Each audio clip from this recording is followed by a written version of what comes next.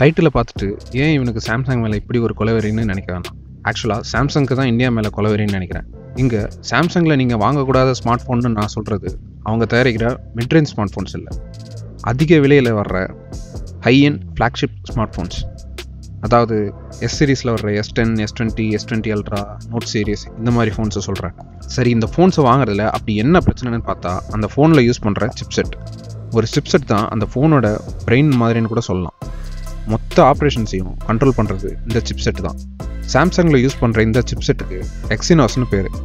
இது சாம்சங்கோட proprietary chipset, அதாவது அவங்களே தயாரிக்கிற சொந்த சிப்செட்.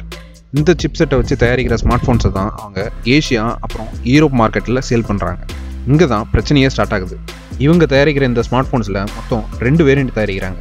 ஒரு வேரியண்ட் வித் எக்ஸினாஸ் சிப்செட், இன்னொன்று வித் ஸ்னாப்ட்ராகன் சிப்செட். இந்த ஸ்னாப்ட்ராகன் சிப்செட் குவால்காம் அப்படின்னு ஒரு கம்பெனி தயாரிக்கிறாங்க.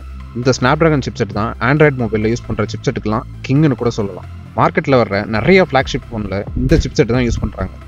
இவங்க தயாரிக்கிற ஸ்னாப்ட்ராகன் சிப்செட்டுக்கு ஈக்குவலாக பெர்ஃபார்ம் பண்ணுற ஒரு சிப்செட்னா அது ஆப்பிள் யூஸ் பண்ணுற A சீரிஸ் பயோனிக் சிப்செட் தான். பட் ஆண்ட்ராய்டில் ஸ்னாப்ட்ராகன் தான் அன்டிஸ்பியூட்டட் கிங், மோனோபாலி எல்லாமே. இவங்களுக்கு டஃப் கொடுக்குற அளவுக்கு இன்னும் மார்க்கெட்டுக்கு யாரும் வரல. இங்கே தான் சாம்சங் பாரபட்சம் காட்டுறாங்க. நார்த் அமெரிக்கா அப்புறம் சைனாவுக்கு Snapdragon variant, Asia and யூரோப்புக்கு Exynos variant. இந்த எக்ஸினாஸில் என்ன பிரச்சனைன்னு கேட்டால் பெர்ஃபார்மன்ஸ். அதாவது இனிஷியலாக பெஞ்ச்மார்க் டெஸ்ட் ரன் பண்ணி பார்க்குறப்போ இது ஸ்னாப்ட்ராகன் வேரியண்ட்டோட 10% கம்மியாக தான் பெர்ஃபார்ம் பண்ணியிருக்கு. பேட்டரி லைஃபும் போராக இருந்திருக்கு. Heating issues, even camera image processing கூட டிஃப்ரெண்ட்டாக தான் இருக்குது. ஈஸியாக த்ராட்டில் வேறு ஆகுது. இதை ரீசெண்டாக நான் பர்சனலாக கூட ஃபீல் பண்ணேன். எனக்கு தெரிஞ்சவங்க ஒருத்தவங்க S20 வாங்கியிருந்தாங்க. அதை நான் யூஸ் பண்ணி பார்த்தேன். ஒரு 10-15 நிமிஷம் கேமரா கண்டினியூஸாக யூஸ் பண்ணி பார்த்தேன். 4Kல வீடியோஸ் எடுத்து பார்த்தேன். பயங்கரமாக ஃபோன் ஹீட் ஆச்சு. கொஞ்ச நேரத்தில் camera stop due to over heating அப்படின்னு மெசேஜும் வந்துருச்சு. இதுக்கப்புறம் கேமராவை ரீஸ்டார்ட் பண்ணவே முடியல. இந்த பிரச்சனையெல்லாம் ஒரு மிட்ரேஞ்ச் ஸ்மார்ட் ஃபோனில் வந்தால் ஒத்துக்கலாம். பட் 70,000-80,000 கொடுத்து வாங்குற ஃபோனில் இந்த மாதிரி பெர்ஃபார்மன்ஸ் இஷ்யூஸ் வர்றப்போ எப்படி நம்மளால் ஒத்துக்க முடியும்? சரி, ஏன் இதை சாம்சங் இந்தியாவில் விற்கிறாங்க? Profit margin. இந்தியா ஒரு ப்ரைஸ் சென்சிட்டிவ் காம்படிட்டிவ் மார்க்கெட்னு சொல்லலாம் இல்லையா? அதனால தான் சொல்கிறாங்க. சொந்த சிப்செட்னால விலை கம்மி, அதிக லாபம். இதுதான் தப்பு. ஸ்னாப்ட்ராகன் சிப்செட் யூஸ் பண்ணால் விலை இன்னும் ஒரு 4,000-5,000 அதிகமாக போகலாம். பட் 70,000-80,000 கொடுத்து ஃபோன் வாங்குறவங்களுக்கு 4,000 ஒரு பெரிய விஷயமா இருக்காதுன்னு தான் நான் ஃபீல் பண்ணுறேன். ஸோ நீங்கள் 70,000-80,000 காசு இன்வெஸ்ட் பண்ணி ஒரு ஃபோன் வாங்கினா கண்டிப்பாக ஸ்னாப்ட்ராகன் சிப்செட் யூஸ் பண்ணுற ஃபோனாக பார்த்து வாங்குங்க. இந்த மாதிரி ஒரு ப்ராடக்ட்டில் 2 வேரியன்ட் செஞ்சு அதில் ஒரு ப்ராடக்ட் இன்ஃபீரியராக பெர்ஃபார்ம் பண்ணி அதை நம்ம ஊரில் விற்கிறது தான் தப்புன்னு நான் ஃபீல் பண்ணுறேன். நீங்கள் இந்த பெர்ஃபார்மன்ஸ் டிஃப்ரென்ஸ்லாம் கண்கூடாக பார்க்கணுன்னா நான் டிஸ்கிரிப்ஷனில் ஒரு லிங்க் கொடுக்குறேன். அந்த வீடியோவில் பாருங்கள், உங்களுக்கே புரியும். இந்த விஷயத்தை உங்கள் ஃப்ரெண்ட்ஸ்கிட்டையும் ஷேர் பண்ணுங்கள்.